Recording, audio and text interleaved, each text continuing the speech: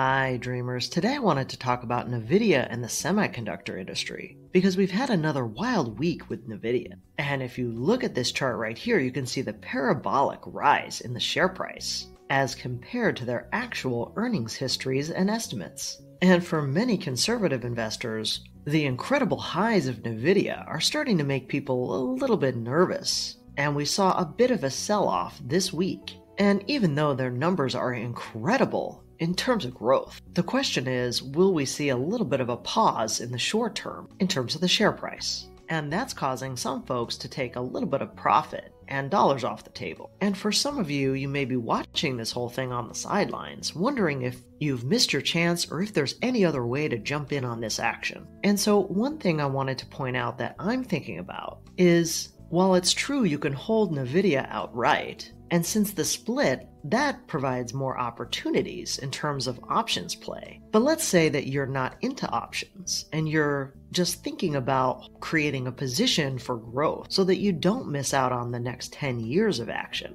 Well, another way to think about this play is just holding the entire semiconductor industry or the information tech sector. Because as you can see in this graph, the IT sector, and specifically the semiconductor sector inside of that, has greatly outperformed the S&P. So today I wanted to show you another way to hold NVIDIA and get in on the action with some passively managed ETFs with low expense ratios. And I'm going to show you them in order of selectivity and how they've performed against each other year to date over the last year, 5 years, and 10 years. So let's get to it. Okay, the first one I wanted to cover in my selection is FTEC, which is the Fidelity MSCI Information Technology Index ETF. And you can see down here that it's passively managed and that the goal of this fund is to invest at least 80% of the assets in securities included in the fund's underlying index, which is the MSCI USA IMI Information Tech Index. And so if we scroll down, we can actually see what the top 10 holdings are. And you can see here it's heavily weighted in the names you would expect.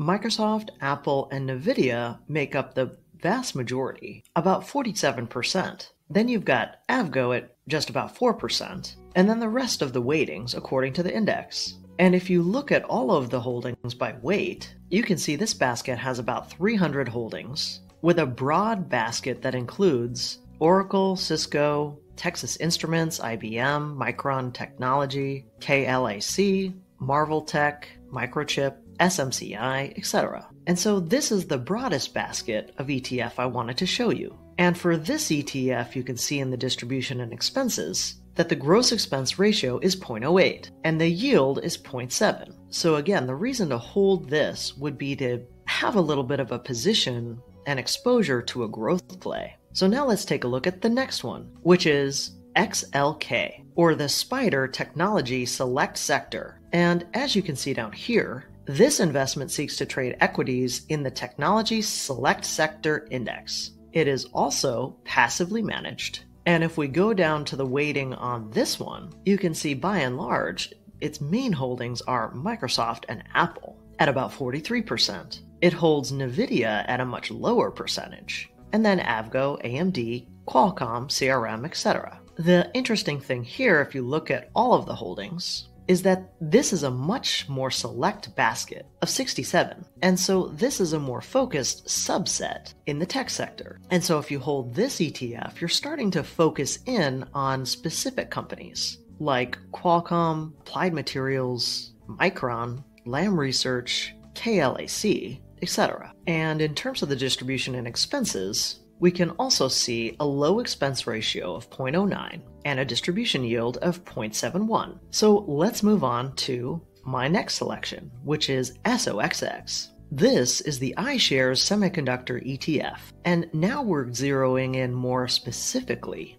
into the semiconductor industry. And down here you can see that this ETF is focused on tracking the investment results of the New York Stock Exchange Semiconductor Index. It's passively managed, and here are its top 10 holdings. NVIDIA at about 10%, Avgo at about 7.5%, and the same for Qualcomm. Then we have AMD, Micron, ADI, TXN, Microchip Tech, Intel, and KLAC. And if we look at its holdings by weight, now we can see a basket that's even more selective, holding only 33 companies. The rest of the holdings are listed here, with Taiwan Semiconductor, Applied Materials, Lam Research, Marvel, ASML, etc. And really the difference here is that this is a subset of the ETF we just saw.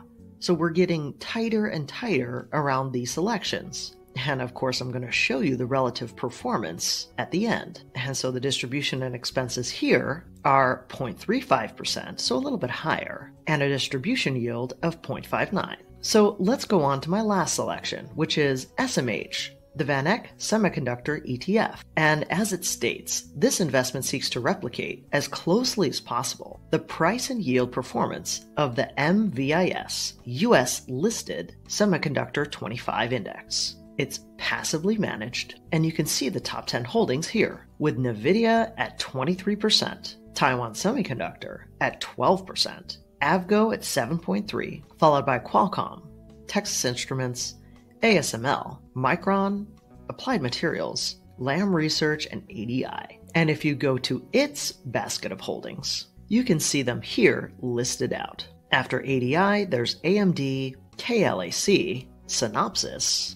Intel, Cadence Design, etc. And so why would you hold a basket like this instead of just NVIDIA? Well, one of the reasons is NVIDIA's value has been exposed to the market, and everyone's focused on it right now. But potentially there's another company in here that is growing rapidly, and the market has not really identified it yet. And thus, by holding a basket of semiconductor companies, you might benefit if any one of these start to break out. And of course, because these are indexes and passively managed, they're going to automatically track the index and the weighting of these companies as they start to grow. So these percentages will change as those companies start to get bigger. And so for SMH, the expense ratio is 0.35 with a distribution yield of 0.43. So let's finish this out by taking a look at how they've performed against each other. So here's a custom graph I created in Seeking Alpha with my selections that I've done research on in the technology and semiconductor ETF space.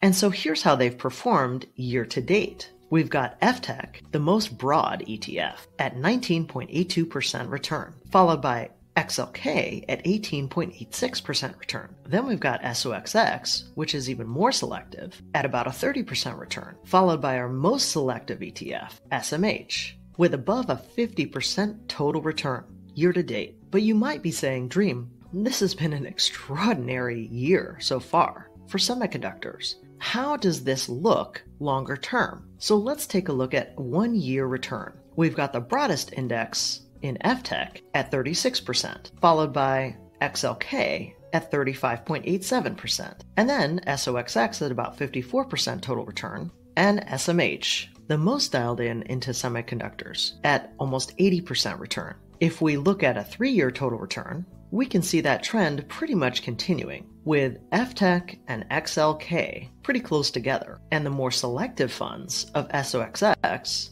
at 79% and SMH at 118%. At 5 years, we really see a separation, with a total return of SMH at about 425%, with SOXX at 311%. And if we go out to 10 years, we see the winner is SMH at over 1,130%, followed by SOXX at about 890%, and FTEC and XLK pretty close together. So what I've decided to do is add FTEC, SOXX, and SMH to my portfolio so that I can add back a broad basket, a more dialed in growth basket, and then a pretty tight semiconductor basket. And these will be holdings that I'll just let drip and grow for the foreseeable future. So I hope that was helpful for you as you start to think about another way to hold NVIDIA, potentially in a broader basket that allows you to take advantage of not only future NVIDIA growth, but also the potential growth of other